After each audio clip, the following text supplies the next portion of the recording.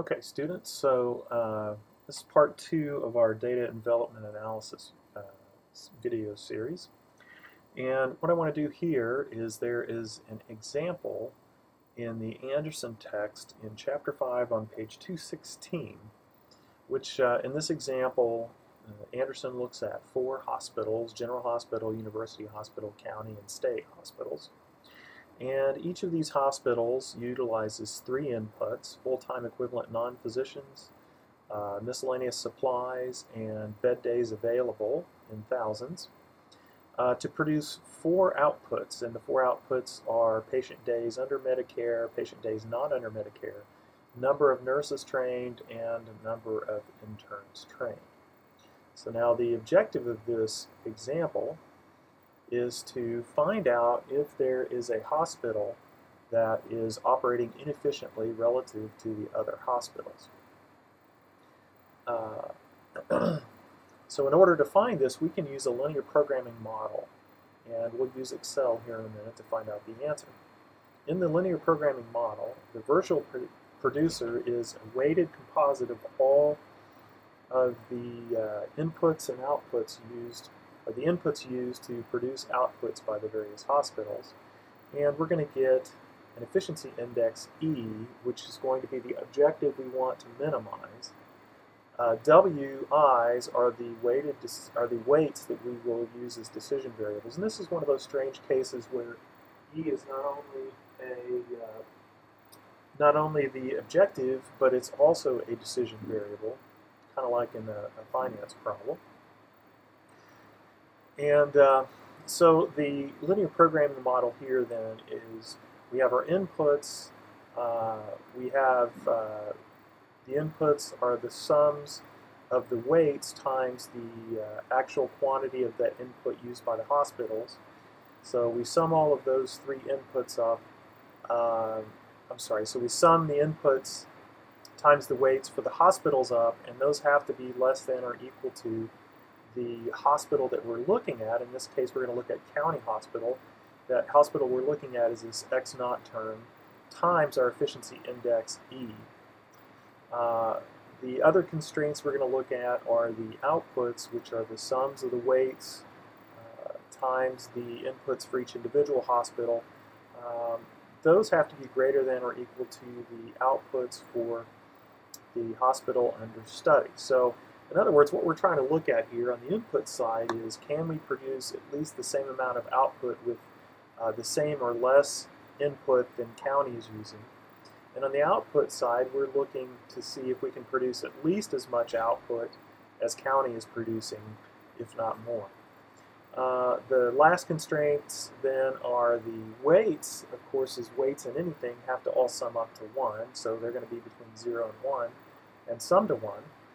And lastly, our decision variables have to be greater than or equal to 0, which is our non-negativity constraint. The inputs from the text are given as follows. We have our 4 hospitals here: General, University, County, and State. The 3 inputs are the FTE non-physicians, supplies, which is a dollar figure in thousands of dollars. These are expenditures, and the number of bed days available. And I've highlighted county here as the hospital that we suspect of being inefficient.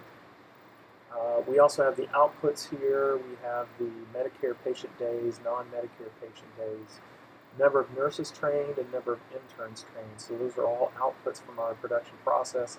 And again, we have county highlighted as the suspicious hospital. Once we run the linear programming model, we're going to get some value for this objective variable E. And of course, it's going to be between 0 and 1. If E is actually equal to 1, then the hospital that we're looking at is actually efficient, and more specifically, the composite hospital that we're creating, this virtual hospital, requires as much input as our study hospital, or county in this case, requires as much input as county to produce at least the same amount of output. If E is less than 1, then the composite or virtual hospital can produce the same output as county with less inputs, and we would deem county then to be an inefficient hospital.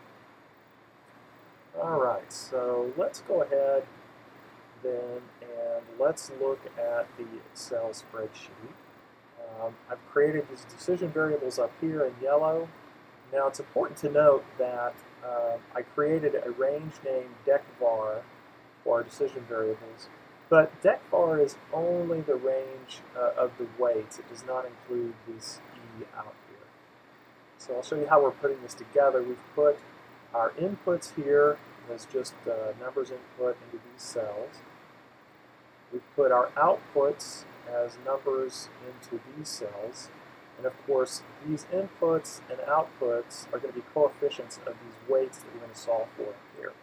So we can think of these as sort of a typical coefficient matrix. Our last constraints here, we have the weights. Of course, these coefficients are just going to be 1s because the weights are going to be calculated up here. All right, so to get this sum on the left-hand side, we're going to use a typical sum product formula. We're going to sum up, so for instance, for FTE non-physicians, we're going to sum up 285.2 times the weight that we give to general, WG is for general, plus 162.3 times the weight we give to university, plus 275.7 times the weight we give to county, plus 210.4 times the weight we give to state. That's going to be the sum that goes here. Now, because county is the hospital we're going to study, we're going to expect the weight given to county to end up being 0. So the county values aren't going to be a part of the composite hospital. All right, so let's look over here at what goes on the right-hand side. Again, on the inputs, we have this unique situation where it's going to be the value of the study hospital input. So in this case, it's going to be the value here for county.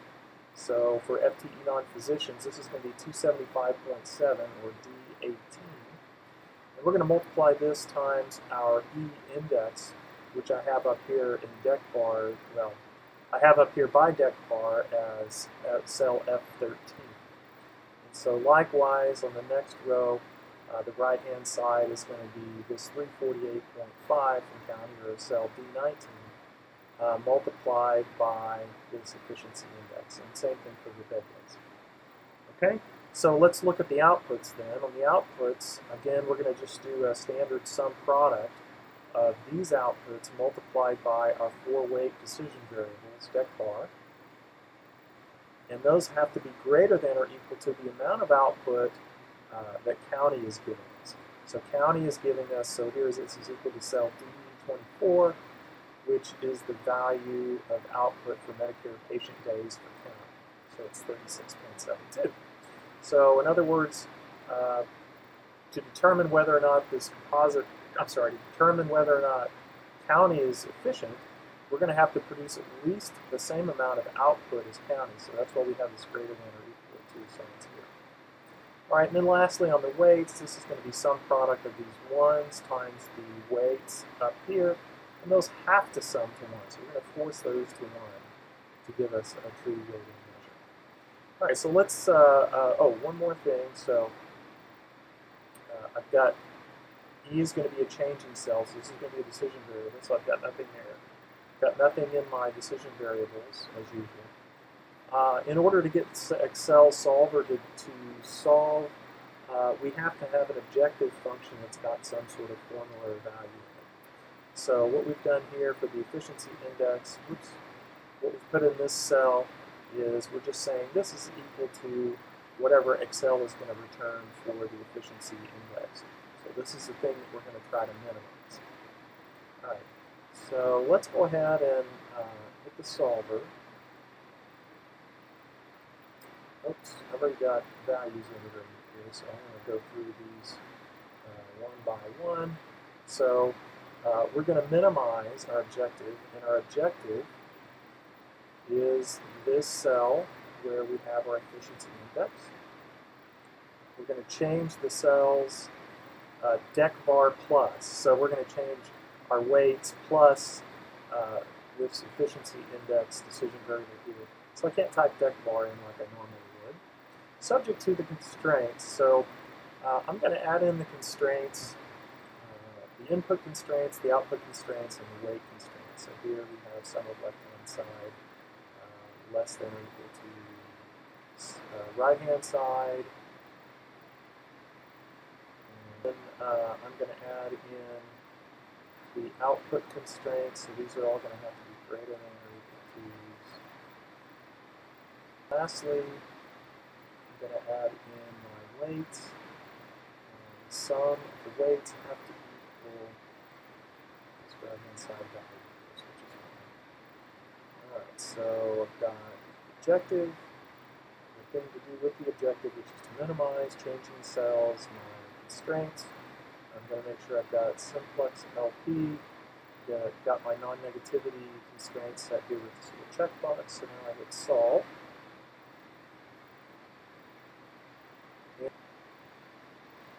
So right off the bat, my efficiency index is 0.905. So what that tells me is that the composite hospital is able to produce the same level of output as county is with only 90.5% of the inputs. So that does tell me that county is inefficient. And if I look at the weights here, I can see what percent of the composite hospital is made up of each hospital. So in other words, general hospital, so the composite hospital used 21% of general hospital, 26% of university, and roughly 53% of state. And of course, it didn't use any of county because that's what we're studying. So let's go ahead and look at the answer report and see if there's any information we can glean from some of the things given here. So let's go down here to the constraints, and a couple of interesting things we can note with respect to slack values. So I'm going to go down here first on the outputs, and you'll notice that here for nurses trained, it's non-binding, at a slack value of 1.615. What that tells me is, remember the output, you're going to produce at least as much as county, if not more. So this is greater than or equal to constraint. So what this tells me is I produced 1.615 more nurses than county produced, or 176.15. County had 175. For interns trained, I produced 37, or I trained 37 more interns than county did.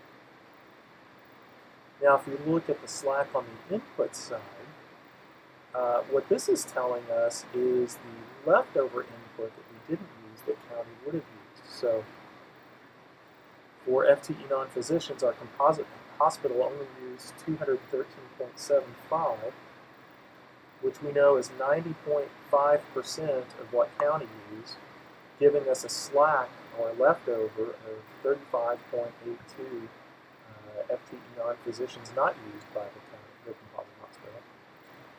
The supplies, we used 174.42. So this would be thousands of dollars. This is an expenditure. So we spent $174,000 less dollars than county. Okay, so let's go back again then and look at the answers and see if there's anything interesting here.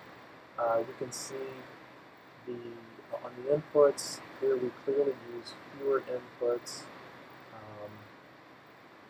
for FTE non-physicians and supplies. Bed days was the actual binding input here, so we used just the same amount as county did. On the outputs, the binding constraint here, or actually constraints, we produced the exact same amount of output in Medicare and non-Medicare patient days, but we also trained more nurses and we trained more interns. And lastly, our weight constraint does indeed equal 1. So what we can surmise from looking at this analysis is that county is inefficient, and county, if we were evaluating these hospitals, county would be the hospital that we would want